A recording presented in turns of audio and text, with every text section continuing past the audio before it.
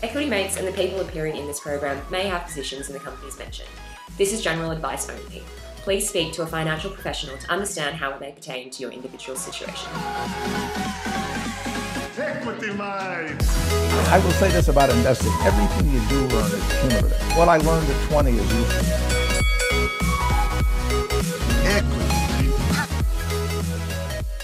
Hi Equity Mates, and welcome to the first in our interview series where we interview the best and brightest investors out there, both professional and amateur, and bring them right to you. We talk about everything from the highs of success and the lows of failure, different strategies for choosing stocks, through to words of advice and hot tips to help you on your journey. Alec and I are very excited to bring you our first investor for the series, the brilliant and entertaining Andrew Brown, who is the Executive Director at East 72 Holdings Limited. Andrew has over 35 years of experience in investing that has taken him all over the world.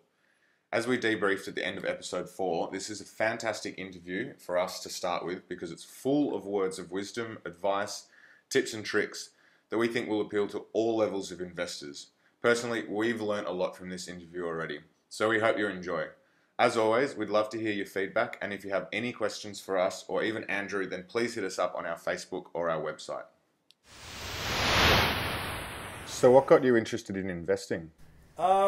Pretty simple. I did, in years 11 and 12 at school, I did economics, and in those days, and we're talking the mid-1970s here, so please bear that in mind, and please bear in mind the economic situation in the mid-1970s was best described as horrific.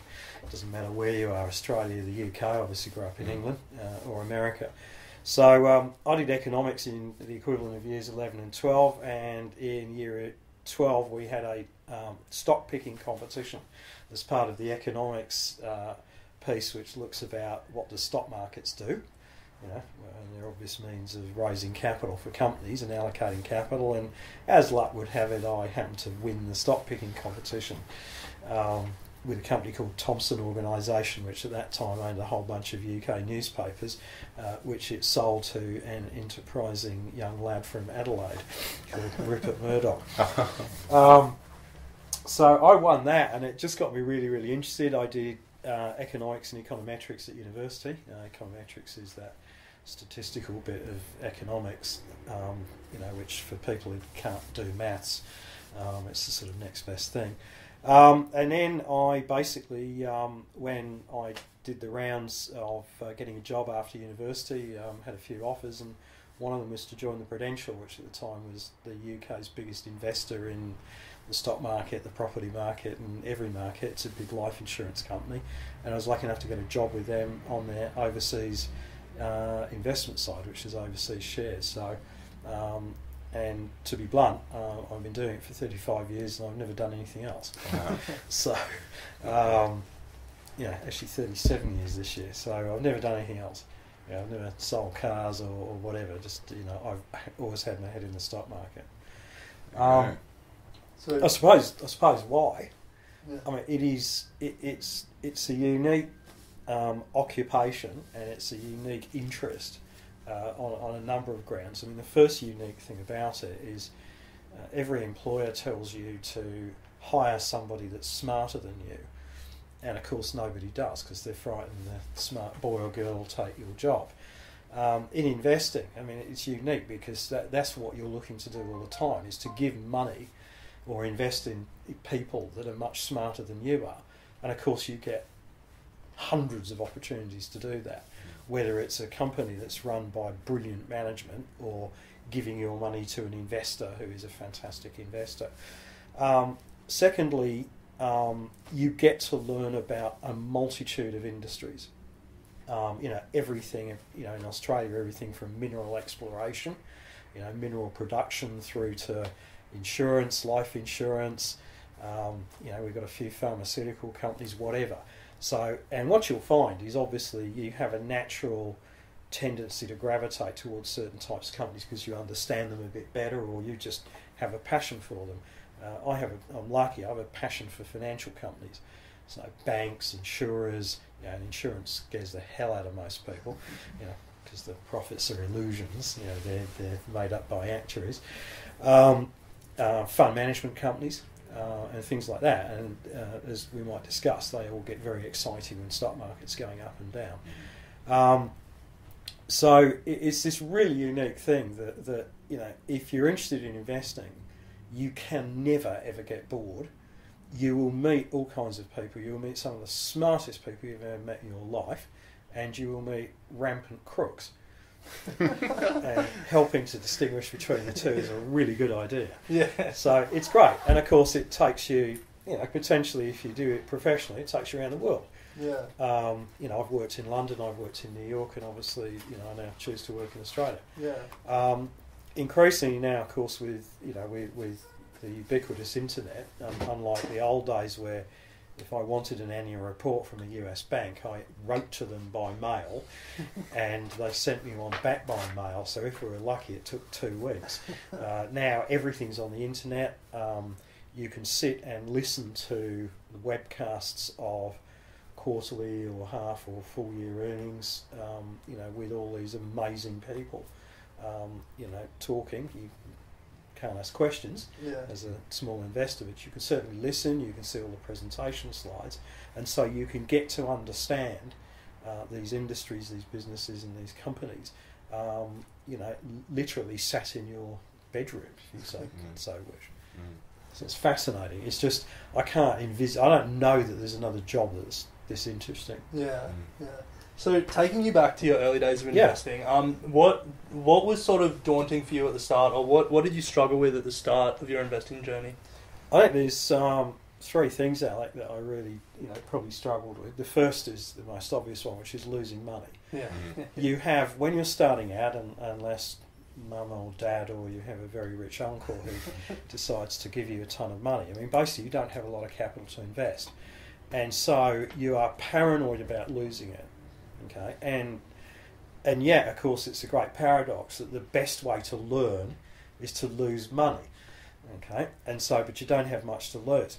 So what that does is the second difficulty. It makes you really impatient. Okay, so you find you make a 10% profit, let's say, on your investment, and you take it.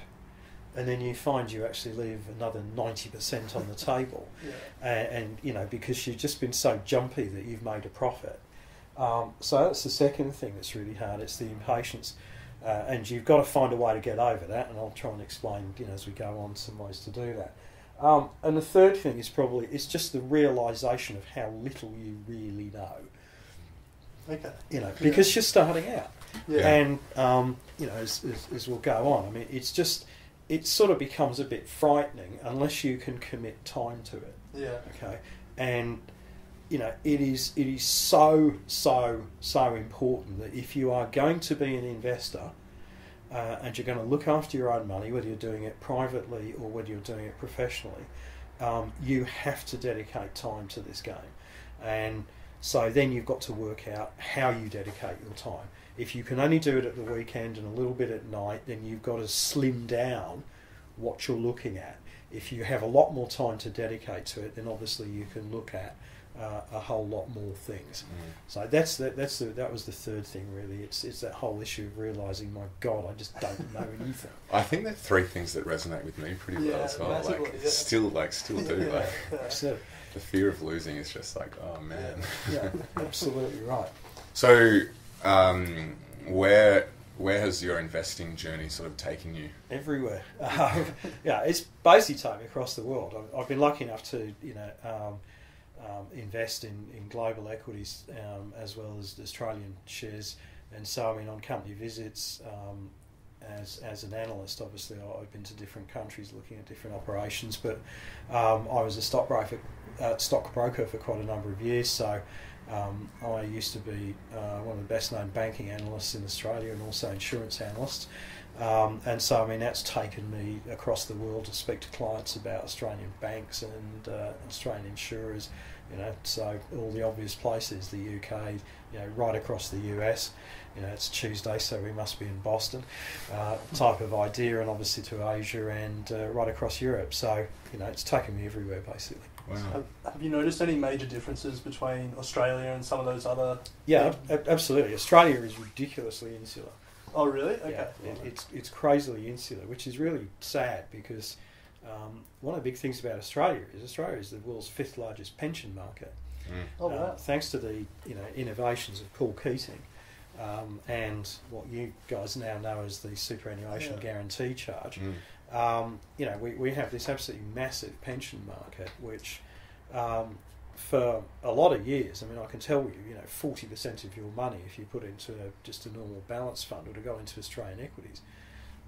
And yet the Australian share market is it's actually quite boring because a third of the market, or a third of the index that you see on the television each night, the Standard & Poor's 200, it's bank stocks. Yeah.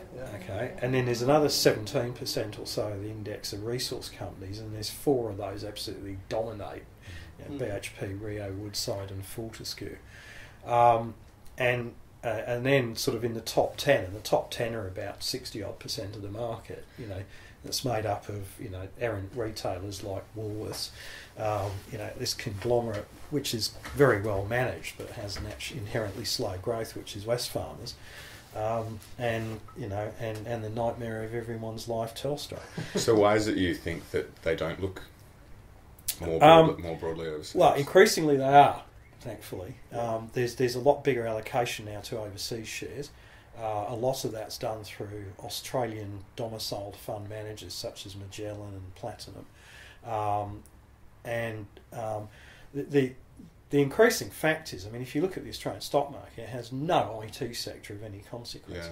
It has one pharmaceutical company of any consequence, or pharma-related company, which is CSL, now Commonwealth Serum Laboratories. So we have all these sectors that around the world, when you look at Australia versus the rest of the world, it's basically got too many financials, a lot of basic industries, too much property in the form of real estate investment trusts or REITs, and we don't have any really sexy growing, the really sexy stuff that you sort of say, hey, how am I going to kind of cover my retirement with the industries that are going to be around in retirement. And so thankfully, bit by bit, people are sort of pushing the money to overseas managers. But Australians love talking to the people who manage the money. And when the guy who manages the money is in sort of Des Moines, Iowa, it's a bit difficult. So. What's been your best investment? I'll give you 2 or 3 answers here. I think my best investment is an ability to read, which we're going to come on to in a minute. But in terms of finance, I mean, I think there's 2 ways to look at your best investment. There's the best investment, which has made you the biggest financial return, either percentage-wise or dollar-wise. And there's also the best investment in the sense that if you reason out why a company is undervalued, and we'll talk about undervaluations in a minute, if you reason that out and your thesis on the company works out, as opposed to just dumb luck, there's a really, you get a seriously warm glow about the fact that you actually analysed it properly, you did it properly, and you got the end result that you thought was right. So in financial terms, things like Magellan Financial, in 2009, in March 2009, you could have bought stock in Magellan Financial at 35 cents. Okay. The stock at the time had about 67 cents of cash and investments. So you got the 2 fantastic people who at the time were running the company and trying to build the company up, Hamish Douglas and Chris Mackay, both of whom had credentialed careers prior to going out together to form Magellan. And there was a period of time where basically, you had to pay quite a lot of money over net tangible asset backing to sort of invest in those guys. And then you were actually, that in a sense, because you were buying at half of net asset backing, they were coming to work for you. Brilliant. They're paying you to come to work. How good's that? Now, of course, the stock's now $23. Wow. I don't own it. Okay. In fact, I actually have a short position in it at the moment, believe it or not. Really? But so I mean that's just a that's just a multi bagger for anybody that got there. Probably my favourite investment by a long way in terms of just working things out and giving you that really warm glow is a stock I made about 3 times my money on in about 8 months. and it's a stock called National Hire Group. And I was buying National Hire at about $1.30 a share, and within that 8 months, it got a takeover offer at $3.60. Wow. And the rationale behind it was that two groups of people owned 88% of the company, so there's only 12% of the company was available for public investors. Yeah. Kerry Stokes owned 66% through Seven Group Holdings, which is his holding company listed on the stock market, and the richest man in Tasmania, second richest man, a guy called Dale Elphinston owned 22%. And what you reasoned out, and it's a really good lesson to think about when you're investing, is if you think a company's really cheap, it's a really good discipline to say, why might it be cheap? Okay? You know, because I mean, there's all this information we get, so why might it be cheap? And some companies, they might be cheap because it's really obvious. If two guys own 88% of the stock, and you know the residual stock trading on the stock market had a market value of only $27 million, then it's not likely that the AMP or BT are going to be investors in it. It's too small. Yeah. Okay, so it means there's a chance it's mispriced. So that's number one. Secondly, its biggest asset was an unlisted company, or a 46% stake in an unlisted company. That unlisted company is a company that you will see on every other street corner, especially at the moment. Coates Hire. Hire out safety barriers and diggers and God knows what. So what I did, with the help of, believe it or not, a guy no older than you, an intern who worked for me at the time, is we did all the company searches on ASIC. We worked out what we thought the value of the stake in Coates Hire was. We worked out what we thought the rest of the company was worth. And believe it or not, we reasoned out that we thought the stock was worth about $3.60. Oh, wow. So we actually nailed it to the penny. There was a clause with the reconstruction of his empire that Kerry Stokes did that meant that he was going to have to make a recompense to Seven Group Holdings if these shares weren't valued by an independent expert at more than $2.50. Which meant he would have had to pay $100 million when the cost of actually privatising it was about 30. Wow. So anyway, in the end, over 8 months, and it was just great to see the roadmap of how it happened come off, as well as the valuation. And if I say to you, hey, here's $1.30 that's worth $3.60, you're going to think I'm mad. Seriously. You know, why has nobody picked up the $1.30 and cashed it in? Yeah. So you've got to think like that. Oh, that's great. So there are a couple of good stories. I mean, I'll be blunt with you, the other best investment, and it goes back to what we're talking about how young people find it difficult. Some of your other best investments are, buying companies that go bankrupt. Okay? Why is that? Because you won't do it again. You won't make the same. You won't make the same. You may buy another company that goes bankrupt, but you won't buy it in the same industry. Yeah. I can assure you, you will have to go long and hard to find a retail stock in my portfolio because there aren't any. Yeah. I think Rennes has come close. My track record of investing in retail is pretty ordinary, and so I've just reasoned out it's just one of those things I'm just not that good at. Yeah, fair enough. Just leave it alone. My first investment was Slater and Gordon. Oh dear. Yeah, so I've learnt that lesson the hard way.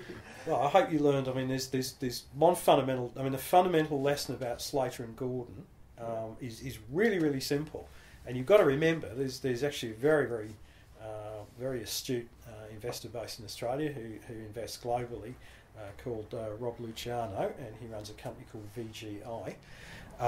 They, of course, had a very public short position in Slater and Gordon. A short position for your listeners is basically it's where you sell shares in a company that you don't own, which you borrow the shares so you can effect the settlement, and of course the idea is you're selling them on the basis you're going to buy them back at a cheaper price because you think they're going to go down. VGI had a short position in Slater and Gordon at, if I remember rightly, well over $6 a share. The lesson on Slater and Gordon is really simple. It's one very simple sentence. Profits does not equal cash flow. I can show you companies going out of business that are reporting profits. Yeah. I can also show you companies very much staying in business that are reporting losses but are generating large amounts of cash flow. Yeah. Okay. And the problem with Slater and Gordon was cash flow and profits were on different planets. Yeah. Yeah. Because they were capitalising the costs of all these mum and dad cases they were taking here and then win, no fee cases yeah, as well. and particularly of course in the UK when they made an appalling acquisition. Yeah, that I participated in the capital raising for. Oh dear. Yeah. You won't forget profit doesn't equal cash flow in a hurry, will you, Alan? Okay, so I guess from that conversation, we should ask, what's the most important thing you've learnt through the 35 years of investing? I think that I think there's three things. Okay, really three things. The first is you've got to do your homework. Okay. The stock market, if you want to make it a casino, that's up to you. But most casinos I go to win money off the punter. Okay, it's not. These are not pieces of paper. They're not four-legged animals that run over 1,200 metres. They are stakes in a business. So if you don't understand the business that sits underneath the share in the business that you're buying, well, why on earth would you buy a share in it? You know, if I came to you and said, you know, race 4, number 5, you know, you'd ignore me. And yet so many people just speculate in shares because, yeah, and they don't do the homework. So the first and really important thing is do your homework. Number 2 is what I've said already. You've got to be patient. Okay, you know, you might get lucky, you know, very quickly. And you know, yes, I have, but you know, over periods of time, you need to hold your shares. Now, if you then put those two things together, it's the third thing I think that's really crucial as well. If you think you know something about the business, then basically what you're putting together is a thesis as to why you want to own shares in the company. Okay, that you might be buying shares at $1 that you think are worth $2. Okay, and there's a thesis behind that. You know, how can that dollar become 2? Are they going to sell a loss-making division? You know, are earnings going to grow really rapidly because they've got new products, or they're just well positioned? What is it? Okay. So secondly, obviously, I say you've got to be patient, but you've got to have a thesis about it, and then you've got to keep interrogating that thesis. Okay. So if we take, you know, you take something like, you know, something simple like Woolworths. Okay. Yeah, which obviously had a dream run from when it was taken out of the Adelaide Steamship Company in 1994. Then, you know, it's when Woolworths' inability in the last 5 years to keep reproducing, you know, their growth in cash flow using other people's capital, not able to get the margins, and then particularly doing something called diversification. In other words, taking a great business, getting the cash flow off it and investing that in rubbish. And that's basically that's the history of Woolworths really over the last 10 years, is taking a brilliant supermarket business, taking the fantastic cash flow out of it, and instead of giving it back to shareholders, they decide to blow up $2 billion plus in taking on the best retail business in Australia, which is pretty stupid. Yeah. So once they started doing that, if your thesis on Woolworths is the ability to get cash flow back to me and grow earnings in supermarkets and liquor, and I do stress one of the other great businesses in Australia is Dan Murphy's, and as soon as they started putting that money into other things, your thesis should have started falling down. Yeah. And you would have then sold your shares. Yeah? Yeah. Okay. So it's once you're there, you've got to keep interrogating the reasons why you're there. Okay? That is really important. If you stick to those 3 lessons, you will not go too far wrong. Okay? Seriously. Yeah, they're good lessons. So, sort of backing off the lesson number 1, doing your homework. Yeah. And going to the next question of your investment style. Yeah. For our listeners, what are some sort of things that you look for in the way that you invest? Right. There are 2 broadly different investment styles. I mean, there are lots of sub-styles within these, but let's keep it really simple, okay? Some people basically invest in growth businesses. So what they're doing is they're looking for businesses where they believe the earnings of the company can grow at a much bigger rate than the economy at large. And so they tend to be less interested in what the valuation of the shares is, okay, or how much they're paying for it, okay. What they're focused on is this business continuing to grow, and they press the eject button, and their thesis starts to get invalidated when these companies slow down in some way or other. Okay, so what you would find, I mean, typical companies like that in Australia, obviously Domino's Pizza, I think, has been one of the most obvious ones. CSL has been one of the most obvious ones. REA Group or realestate.com. So if you find a fund manager that's got those kind of stocks in their portfolio, you would characterise them as a fund manager that's much more interested in growth. That's not me. Okay. I'm one of the other people. I'm one of the misers. I basically want to buy $1 for 50 cents. Yeah. Okay. I'm what's called a value investor. And there are different strains of value investors, and I tend to be what's called a deep value investor. In other words, I tend to be a bit at the extreme. Okay, I'm looking to buy, companies at a significant discount to what I think they can be liquidated for. Okay, or what I think they're really worth. So if you look at my portfolio, it's full of all sorts of things which trade at a discount to net tangible asset backing. It's full of companies that trade on what's called a price earnings ratio, or the number of years earnings that I am paying for, obviously the lower the better, of below 10. And it's also full of companies that you would think are really pretty crappy businesses. And I think they're not great businesses either, but I just think the market's undervalued them too much. And I'll give you 2 or 3 really good examples as we go on over the past 2 or 3 years. And I'll give you one absolute classic example. Maybe let's do that now. It's a Benjamin Graham style. Don't forget, Benjamin Graham's style worked in the 1920s through the 1940s and everything else, but you have to adapt the Benjamin Graham style. The reason for that is that industries change so damn quickly. Yeah. Okay, they change really quickly because of technology. The speed of technological change over your generation and certainly over the latter part of my life has just been absolutely staggering since really the early 1990s. With the advent of the net and then what the net enables you to actually do. And when you think about what the net's done to banking. And what it's actually done to the banks beneficially, it's tremendous. Let's give you a really good example of sort of deep value investing, and it's also, I really want to emphasise this, one of the things you've got to think about to be a good investor is don't do the obvious. Okay, let's merge, if we merge those two things together, 18 months ago I had a roaring argument on Twitter with somebody who publishes a newsletter in Australia, which will have to remain nameless. But the last word of it is exactly what this particular individual is. Fool. Oh, right, okay. Interesting. Our rival podcast. The Motley Fool said, short cab charge, it's going out of business. Uber is going to kill it. Well, mate, tell me something we don't know, okay? Tell me something we don't know. That Uber's here in Australia, it's being legalised and it's having an impact. Yeah. Wow. That's news scoop, isn't it? So, cab charge. So he says short cab charge. Yeah. At the time, I'd gone long cab charge, and I started buying cab charge shares at $2.70. The reason I started buying cab charge shares at $2.70 was that cab charge had a whole bunch of other assets. Cab charge owned 50% of Hills buses. Okay.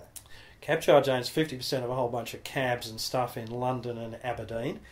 Cab charge owns a whole bunch of taxi plates. Okay, in other words, so it rents the cabs to people. Yeah. It is the biggest taxi plate owner in Australia, both New South Wales, Victoria, Queensland, South Australia, Northern Territory. And cab charge basically gets its name from the payments system, which 3 years ago was taking 10% skim off your credit card when you paid in a cab. And that skim has now been mandated by law to come down to 5% basically everywhere across Australia. I think there's one state left where it's not. So, cab charge's earnings were coming down. Their profits were coming down, obviously. But what's interesting is what Scoop didn't realise is that the ridership in cab charge's taxis was continuing to grow. The simple fact of life is what Uber's done is grown the market for people who want to use private car services to get from A to B. And it's quite clearly brought the price down. We all know that. Yeah. Okay? But what it's done is it's grown the market. And what CabCharge have done is they've taken their costs down. They have created new apps. You know, if you go now, there's 13 Cabs, which is a new app they developed in a relatively short space of time that does everything an Uber app does. You all know about surge pricing on Uber, so if it's raining, what are you going to get? A cab or an Uber? I'm telling you, you're going to get a cab. Yeah. Okay? And so what's happened is that you're seeing the ongoing demand for cabs will grow. Now, their earnings have gone down because their 10% cut's gone down to 5%. Okay? Now, there's no business can withstand a halving of the price of their product without their profits going backwards. But what's happened in the meantime is, of course, CabCharge have decided, well, we're in the private transport business, so they've sold their 50% share in Hills Buses. They've sold a property they had in Surrey Hills for $18 million. They've repaid all their debt effectively, and they're now about to disgorge a 90-cent fully franked dividend to their lucky shareholders. Now, it's a one-off, or 80 of it is a one-off. The upshot is 18 months on from $2.70, the stock price is now $4.10, and in the meantime I've had 30 cents in fully franked dividends to keep me happy, which is pretty good. And it's all because of the investment thesis being that CabCharge were going to get rid of their non-core assets, that non-core assets were not as valuable as they said they were in the books, but even at my much discounted valuation, at one stage I was buying their cab business at what I effectively thought was a PE of about 4. Okay. Well. Now, I don't care if it's going out of business, as long as it takes more than 4 years to go out of business, I'm happy. Yeah? Yeah. And what people assume sometimes is that the fade rate on old things is really steep. It's often a lot shallower than you think. The best example of that, of course, is cigarettes. Yeah. There's no way any percentage of your generation smokes in the same way that my generation did at your age. But of course, some of the best investments in the world over the past 5, 6, 7 years have been tobacco stocks. Well. Okay, you know, if you don't have an ethical problem. So the fade rate, people assume that it's too quick. Can I just give you another really good example of thinking outside the square a little bit? I've made really good money over the last 2 or 3 years investing in media stocks. Okay, now you're going to read your papers about Channel 10. I've had a brief flirtation with Channel 10. I've never owned Channel 7. I have and do own Channel 9. I have and I've traded and do own Fairfax. Really? And what you found is that all these media companies, as their core business was just being eaten away by the fact that your generation don't read newspapers, you get your news off the net, your generation don't watch rubbish on television, you watch it on streaming services like Netflix or whatever, then what you found is these companies, in the midst of cutting costs, they had so many surplus assets. And so what you found is all these companies had other little businesses that the stock market really undervalued. There's a company called APN, which is Australian Provincial Newspapers. They had a fantastic outdoor advertising business, which they span out to shareholders. They basically maintained their radio business, and they ditched the newspaper business. So people just undervalued the earnings stream. Fairfax, which you of course think is a newspaper business, it's newspapers. It owns about half of Macquarie Radio Network, which is the radio network you don't listen to because you're age 70 plus. Is it 2GB? 2GB, absolutely. It's a dominant network, makes good money. But the key driver, Fairfax is not a news. It's a property company. Okay, and the reason it's a property company is Fairfax owned Domain. Oh, okay. Okay, and Domain is going to be spun off, and the valuation of Domain is obviously much higher than the valuation of a dying newspaper business, and the newspaper business is dying. So, so at certain times, Fairfax got down at one stage to about 40 cents a share. The stock's now in the high 90s, and if Domain is spun off, I think it's obviously I'm long the stock. I think there'll be some benefit from that. And Fairfax management have been really astute at trading assets, selling off assets, creating new digital type assets, and then selling them at good valuations and everything else. They've been very good at that to shareholders' benefit. Yeah. Mm. Wow. So that's what I mean. It's just you carry those two examples with you, Yeah. and say, hey, if everybody, think outside the box. The obvious is not always the case. Yeah. So with Channel 9, Yeah. is the thesis similar to Fairfax, like good management? Yeah, the undervalued thesis. assets? The thesis is similar to Channel 9 in that the fade rate on the 9 network itself is pretty, it's pretty shallow. Yeah. Okay. Whilst ever they've got rugby league, Yeah. that's good. The management are actually extremely good. Yeah. And so, whilst the network is making less money each year, it just mints cash flow. And Channel 9 have relatively little debt. They've got a tiny bit, but it's very, very small. They sold Willoughby, their headquarters, so they sold that asset off. They used to own Ticketek, so they've sold that asset off. Okay. But they actually have one growth asset, and they own 50%, and Fairfax own 50% of Stan. Oh, right. And Stan is the most rapidly growing SVOD or streaming video on demand service in Australia. Really? And they have really good content deals with the prime suppliers of content, the US. I call them studios, but it's people like Showtime in their case. Yeah, right. And so what they're doing is, the way you watch stuff has changed dramatically. You don't sit there in front of the idiot box waiting for your best program to come on. You stream it. Yeah. Whether you stream it legally or illegally. And Stan has some really good content on it, and so their subscriber base is really rapidly increasing, and the thing will break even in financial year 18. Oh, wow. And so there are a lot of people arguing that Stan's worth $400 million from a standing start in about 2 years, and so it's $200 million apiece to Fairfax and 9. And when you consider that Channel 9's valued at less than $1 billion, and the network makes about $180 million of cash a year. Get the idea? Stan is the future, I guess. Stan is the future. Yeah. So has that philosophy of investing, deep value investing, has that changed over the years, or is that? No, the philosophy hasn't changed, but how you do it has. Yeah, that's what I was going to ask. It's the adaptation of that's changed. I mean, that's you will all. You all get given Benjamin Graham books to read and everything else, and it's obvious the philosophy is fantastic, but trying to find what are called nets, which is stocks trading under their net working capital, is a bit difficult. Yeah.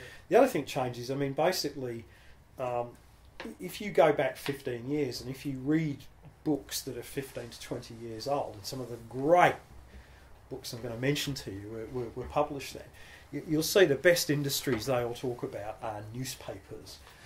Because newspapers then were so-called rivers of gold because of classified advertising and display advertising. There was no other way to do it. Of course, that's changed. Yeah. So it's a matter of the philosophy hasn't changed, but how you do it has. Management, I believe, is so much more important than they were years ago. Mainly because management have got to be smart and keep up with technological change and infuse that change into their business. Whatever you think about Domino's Pizza's work practices and payments, the fact is, the infusion of technology into their business, has brought their cost base down. It's made them, it's basically, it's just making everybody fat because it's too easy to, order pizza and everything else. I think as well, it's valuation versus price. Again, the valuation's different. You have to look at a lot of much longer term income streams. You don't value a motorway based on this year's earnings. When the motorway's got 30 years of franchise left. Yeah. So that type of thing, the work you have to do to value things is become a bit more complex. And I think the third thing that's really important and that has changed with me. You really look to companies that are shareholder friendly. Some companies are downright shareholder unfriendly. They're not. They're more. It's the management. They're interested in feathering their own nest, or you've got a major shareholder who doesn't care about minority shareholders. You might contemplate, the recent furor at Channel 7, in relation to the chief executive officer's private life. When you look, you really need to ask yourself the question: do you think the actions that Channel 7 have taken are shareholder friendly? Yeah. I'll leave you to answer that question. And I think for people starting out, that side of valuing or getting understanding of the company is a lot easier if they didn't have the technical ability. Yeah. What you need to understand about shareholder friendly is really there's 2 or 3 bits to it. I mean, it's management that welcome shareholders. That they sort of they're open to a little bit of critique from shareholders, if you will, and everything else. But what you really want to see out of a management is that they're driven by creating value for shareholders, such as buying their own shares back when they're really cheap, not being empire builders. I mean, let's be blunt about it. I mean, Woolworths went on this big ego-driven empire-building idea to take on their main supermarket competitor when this main supermarket competitor was not at its strongest, and they said, we'll go attack the heart of their business, the Wesfarmers business, Bunnings. What a stupid idea that was. Yeah, was that driven by shareholder value to Woolworths shareholders? No. It was driven by management and board madness. Okay, so you've got to have the right management and the right board that are driven by returns to shareholders. There is a fabulous book called Outsiders, Malcolm Gladwell, which is well worth looking at, because it's basically there's a whole series of case studies in there, and every single case study revolves around the fact these companies buy back their own shares when they think they're cheap. I'll give you an example in a minute of another company that's doing that. But when their shares, when the company feels the shares are undervalued, not just at any old time, but when they feel the shares are undervalued, then they buy their shares back. Imagine if you're a company and your shares are trading at $1, and you think as a company with a reasoned analysis they're worth $2. I want to be a shareholder in that company at $1 because I'm going to buy some stock myself, and B, I know you're playing alongside me as well. So there'll be less shares on issue. So my part of the company, I've got more of the company, and it's worth more. That's not to say every time a company does a buyback, though, they think that their shares are undervalued. No, there's too much, in Australia in particular, there's far too much ego around buybacks. And there's too many companies end up buying their own shares back and then issuing shares at a lower price to fund a new factory acquisition, whatever. So that's a great way to check out whether you think management are actually really any good. If they're buying their shares back at a crazy valuation, I mean, they're not very good, are they? Really, they're not. That's not a shareholder friendly thing. That's doing something else. They're frightened of a takeover or something like that. It's got some ulterior motive. So, if you were to give advice to someone who's just starting out investing or is interested in starting to invest, yes, what would you say? Oh, that's really easy. Read. And when you finish reading, read some more. And luckily these days, listen. You have access, thanks to the net, you have access to anything you want, as we discussed right at the start of this podcast. You have access to anything you want on the net. I have recently listened to the webcast of the fourth quarter results of the world's largest aircraft leasing company. Okay, and those guys are staggering. They are smart at running their business.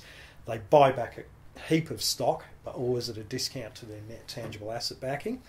And so, and these guys are nationally based in Dublin. So I'm sat here in Sydney, and I just plug some headphones into the laptop, and off we go. And it's open to anybody. So you have the biggest problem you have is actually working out what not to read and what not to listen to, because you either will never sleep at night or you won't have a day job because you'll be doing something else. So that is there are books, there are so many brilliant articles on the net, okay, that people just willingly put up there. What you find is that people who have a bias like myself to value investing, they're really good at sharing their ideas. They tend to be very, giving sort of people. There are lots of sort of chat boards and things like that. Like really good quality ones, not rubbish where you've got people trying to jip you into buying shares in something. But really good quality chat boards. Whereby you can just look. And that's what's so good about it. You can take. You don't have to give. It's brilliant. You know, you can be as selfish as you want, but you've just got to read, and it's through that you will start to understand different businesses. And if you've got a full-time career at something else, I'm telling you one thing: if you can't find stuff in your investing career or your investing interest that you can't apply in your full-time career in management at work, I'll be amazed. You know, you must have an extremely specialised career, if you can't apply that. So you've just got to read and read some more, and there's an infinite amount of material. Yeah. So given that there is such an infinite amount of material, Yep. what do you prioritise in terms of what you read or listen to? What I prioritise is basically, it's obviously companies that I think I'm going to be interested in. And is it their sort of annual reports, or Yeah, is it's things like it's annual reports, quarterly reports if the company's the US. It's company presentations. I read a lot of stuff from other investors. Okay. Remember, what we said at the outset. It's great occupation, this, because you can contract in people that are smarter than you, and the way you do that is to read what they say. So I read a lot of hedge fund newsletters. Okay. Now, hedge funds are sort of on the nose for a lot of people at the moment because they haven't performed very well. But a lot of hedge funds are really good about giving maybe a 2-page thesis on why they own XYZ companies. Some hedge funds give sort of 52-page presentations on why they own something or other. Clearly all they're trying to get people to do is go buy it after they've already bought it. But you can look at it, you can interrogate that and say, you're wrong. I think you're wrong because of A, B, and C. So I prioritise that sort of stuff, but I do read things like, you'd be nuts not to read things like Jeff Bezos, annual note to Amazon shareholders. Yeah. I'm not a shareholder in Amazon, but there's so much great information in there. It's the same. The Warren Buffett letters are sort of starting to become a bit of a parody of themselves. Unfortunately, they're not. Which you must understand. As the guy gets older, they're not going to be as pointed and quite as to the point as they were 20 years ago. But that doesn't stop you, because you can find all the old ones. Yeah. They're all on the net. You can find annual reports of the old Westco, which was Charlie Munger's company. That's now been absorbed into Berkshire Hathaway. So, those kind of things, they are really good reading. Unfortunately, as I say, you need to read some of the older, I think, Berkshire letters rather than necessarily, the newer ones. Yeah. But you can read great shareholder letters like that. And they're great reading. Whether you're interested in the company or not, they're going to teach you something else. Well, we've both read Buffett's, the conglomeration of all of his letters. Yeah, it's called. I think the book's called Words of Wisdom? Or Yeah, there's several sort of compilation books of Buffett. Yeah. To be blunt, I think the best book to read on Buffett is Roger Lowenstein's The Making of an American Capitalist, because it focuses on Buffett the investor, and it really does start from scratch. How he got started, the original Buffett partnerships, the winding up of those, the stake in Berkshire Hathaway, this crappy old cotton mill in New Hampshire, etc. So it actually takes you through. What you've got to understand, and the best chapters in the book revolve around 1974, because the world was in serious crisis in 1974, and obviously the guy was buying shares like they were going out of fashion because they were so cheap. It took, even he was sort of getting to the point of exhaustion on that. That's a really good book, because that tells you sort of how he got to where he got to. Obviously there's quite a bit about newspapers in there, the Buffalo Evening News and the Washington Post. But of course it's got, there's a famous court case involving the two newspapers in Buffalo. It's sort of Buffett's paper effectively put the other out of business. And I can't remember the exact quotes, but the judge asked Buffett about is it true that he characterised the Buffalo Evening News as being a great business, and Buffett explains what his best business is, which is the only toll bridge into town. Oh, okay. Think about it. Yeah. The only toll bridge into town. Yeah. Okay. Yeah. Australia has a name for that. It's called Macquarie. But so it's lots of books, but no, it's the sort of annual reports and the presentations and everything else that are kind of key things. But if you see other research, you must. Broker research is, it's got its detractors, And some of it can be quite interesting, but it tends to be a bit repetitive, and it's rare that a broker will really systematically carve a company to pieces. Yeah. So there you go. Yeah. Okay, great. I think we're up to E72. Okay. Books. Oh yeah, Any books. particular books. books. Oh, Yeah. Right. Do you want to answer? I have my favourite book. Okay. I have an Amazon printout here for my favourite book. My favourite book is written by a gentleman called Seth Klarman. Seth Klarman runs a hedge fund called Baupost, Baupost, and he wrote a book some years ago called Margin of Safety, which is given to all Baupost employees, and the ones that leave keep it and then sell it on Amazon. And the reason they sell it on Amazon is because the going price of it, it's not in print, is $995. Yeah, it's got here on Amazon 5 new from $1,699. There you go. So did he not publish this? He just gave it to his employees? Yeah, it was sort of published a long time ago, but is now out of print. However, Alec, if you look to your left,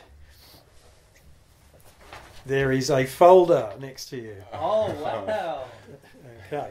If you know where to go on the internet, you can pull down a PDF of it. Not that I'm suggesting you do anything illegal. Something that's a bit easier to get, and I prefaced this with some of the things I commented to you earlier on. Some of these books are from the 1980s, the 1990s, and so some of the industry analysis in them you're going to find difficult because it doesn't gel with you.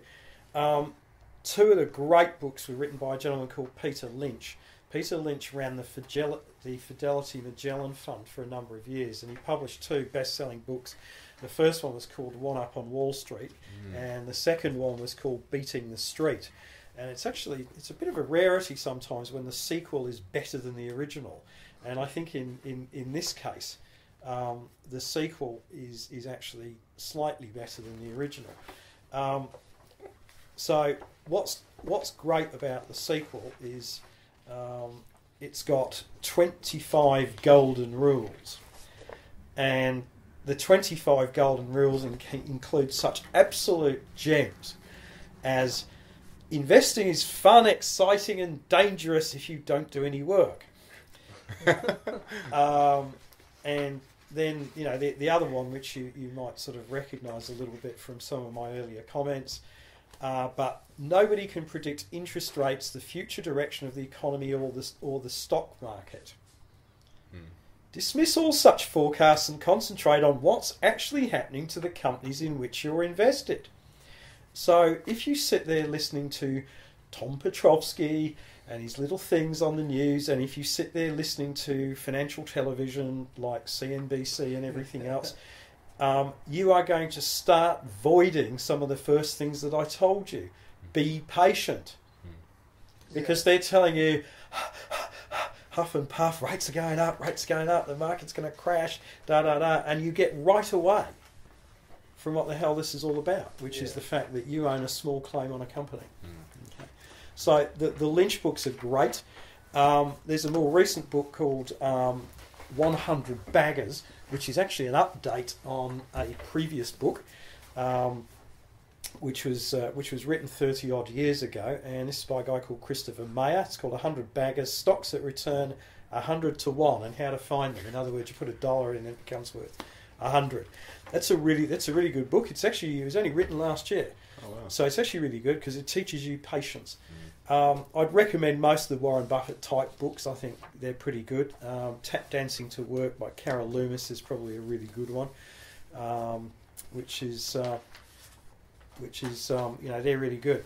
I have given Bryce and Alec a copy of a list of books by a gentleman called Monesh Pabrai, and I hope that they will publish a link on the website. And if they don't, just go to www.chatwithpabrai, PABRAI.com, and go to his bookshelf.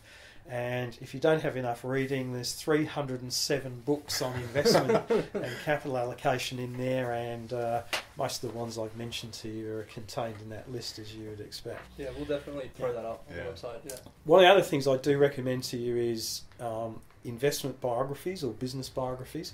Read about people who've been really, really successful in business.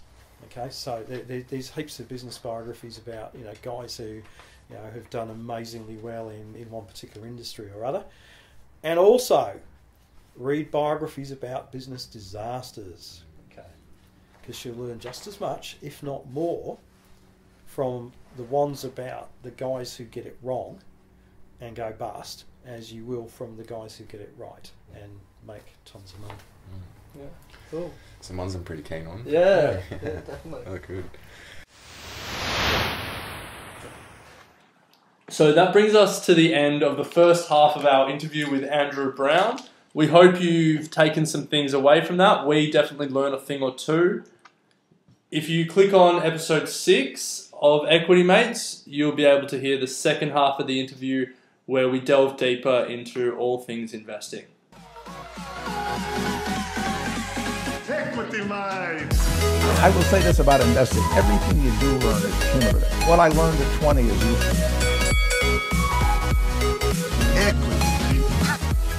Equity Mates and the people appearing in this program may have positions in the companies mentioned. This is general advice only. Please speak to a financial professional to understand how it may pertain to your individual situation.